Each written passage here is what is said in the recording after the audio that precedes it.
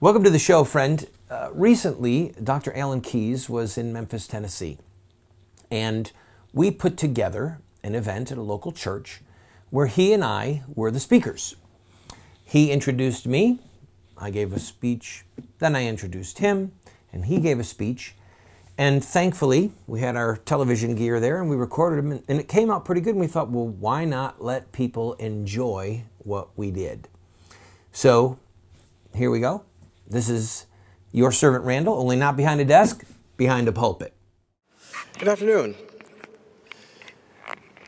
Randall Terry and I are here today. We're going to talk to you a little bit about the very real crisis we see our country in right now, and the implications in particular of that crisis as a challenge to people of faith in this country to understand the indispensable role that faith has played in both the founding and perpetuation of the United States, and that we must play if we are to get through this crisis in a way that actually preserves our nation's identity, both in terms of its freedom and its commitment to God-endowed rights and justice.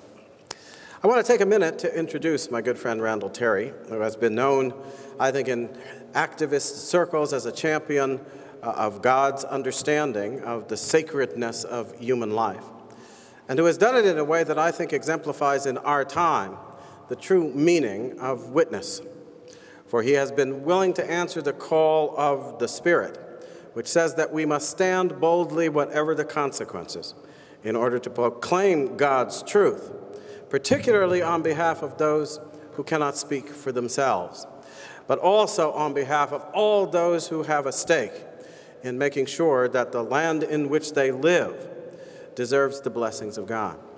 He has, in the course of that time, shown integrity and courage, but also a willingness to learn and to teach that is the characteristic, I believe, of the soul that is truly open to God's instruction, and who can therefore stand in a very real sense with the mind and heart and legs and arms of Jesus Christ to call others to stand with him in witness. I was one of those called at Notre Dame when he raised up a voice in witness against the honor that was done by the university to Barack Obama, for the sake, not of scoring political points or doing anything that had to do with that political world, but only for the sake of bearing witness to the truth that is indispensable, not only if we are to respect the sacred right to life, but if we ourselves are to be respected in the goodwill which God has shown for us in his endowment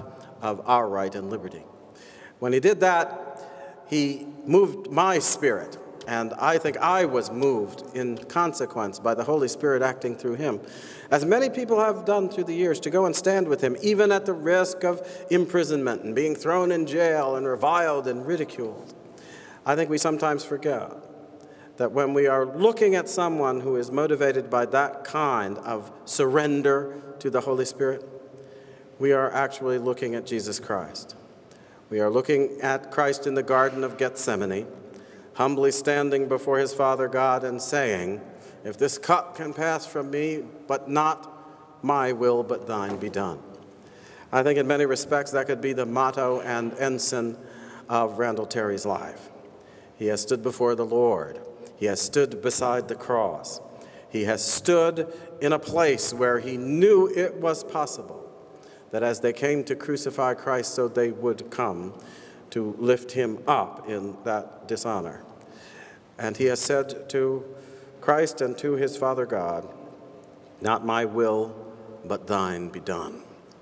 I think that's the spirit, and the only spirit, that if it can be awakened in all of us, will help to turn this nation back to a path where we will stand as one together in the true identity of our country and the faith that we profess in Jesus Christ, not for the sake even of our own salvation, but winning that salvation because we are willing to count on the goodwill of God and say with Randall Terry, "Not my will, but thine be done." So it's with great pride and honor and a kind of reverence for God that I introduce my good friend and colleague, Randall Terry.